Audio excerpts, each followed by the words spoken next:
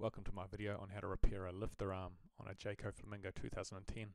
This van was imported from Australia as an ex-rental into New Zealand, so it's a little bit rough around the edges.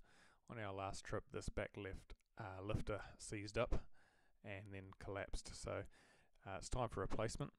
You can't quite see it there, but there is a bolt and nut in the top left which fixes the lifter arm to the roof.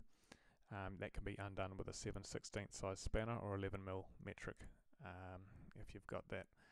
So I'm supporting the roof with a broomstick just to take the weight. For us, the plastic retaining clip separated when we tried to muscle down the lifter to get it to move, so I don't recommend that. The internal spring popped out and we had to catch the roof, so not the best idea, but it's back together for this video. What you'd do is you'd come into the van, go to the respective corner and make room by clearing the access panels. For the purposes of this video, I'll show you the front. So there is a bracket at each corner, as you can see there, with 4 screws in it. So the outside screws fix the bracket to the van. There's 2 black screws in on the internal part of that bracket, which you can't quite see, but they are what hold the lifter arm to the caravan. So it's a matter of undoing the 2 black internal screws, which you can see there, and then pulling that lifter arm out and freeing that.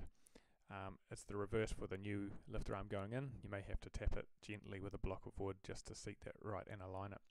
While I'm here, I'll show you the pulley system at the front of the van, which is has a metal plate with 4 eye bolts.